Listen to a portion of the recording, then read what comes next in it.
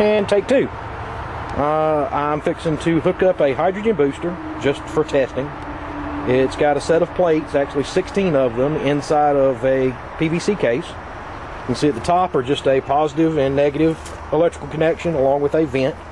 The vent is where the hydrogen oxygen gas will come out, connected through a hose going into just a container of just clean fresh water.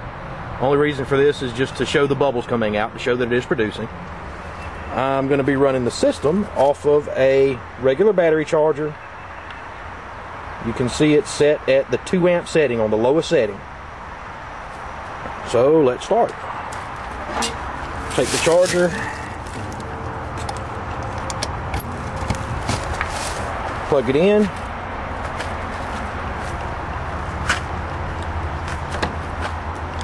This probably is not the safest way to do this. You probably want to plug the charger in after this is hooked up. But going from a cold cell plugged in, we'll give it just a moment. You can see the water being pushed out of the hose. And we are producing. And this is out of a cold cell.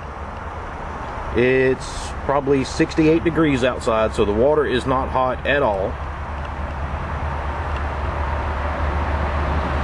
And you can see it's just bubbling away. It's been my experience that the longer these cells run, the more hydrogen they produce.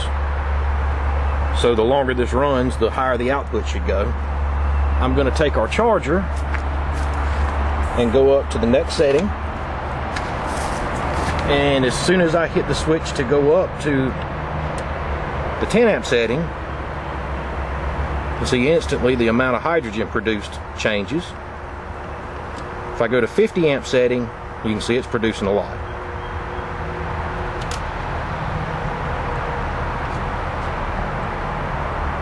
And I just turned it back down to 2. Now I am, for whatever reason, producing quite a bit of soap suds out of this mixture. That's something that'll have to be looked at. But it is a proof of concept. It is working. Something I noticed as I was unhooking the cell,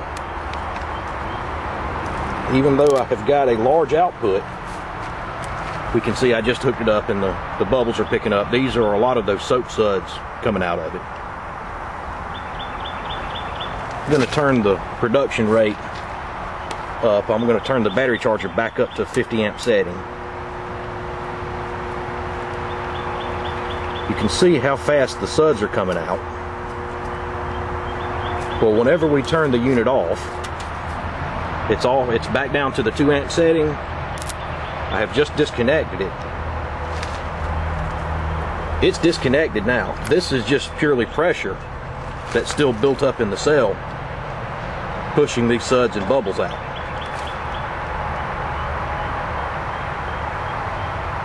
The cell is still cold to the touch. It's only been running for what, just a couple minutes. And it's still producing enough pressure. It still has enough residual pressure that it's slowly moving those soap suds out and slowly pushing them out. And that's after power has been removed from it. So it's actually continuing production after power has been taken off.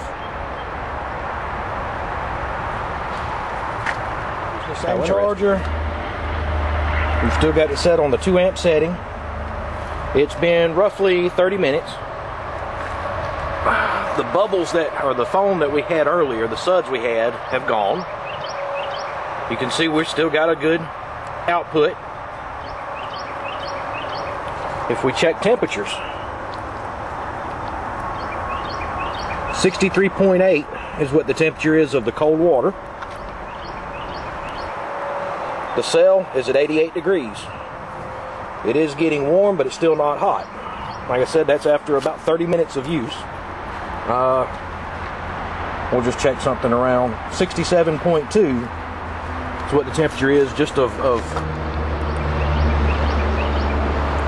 66, 67 degrees is what we've got around.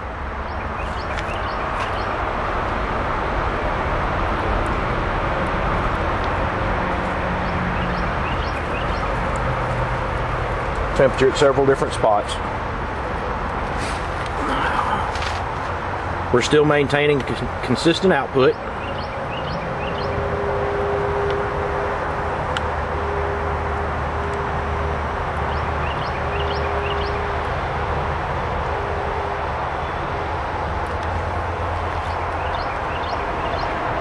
We will continue to let it run and see how it does later. Several hours have passed and it's gotten dark out here.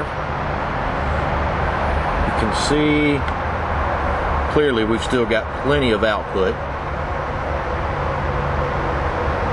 Everything's still hooked up just like it was before. We're still at our 2 amp setting. You probably won't be able to see it, but the temperature of the cell has gone up.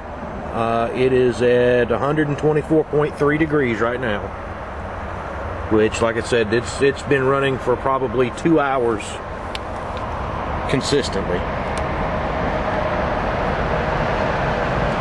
The output at 2 amps has increased as the temperature has increased.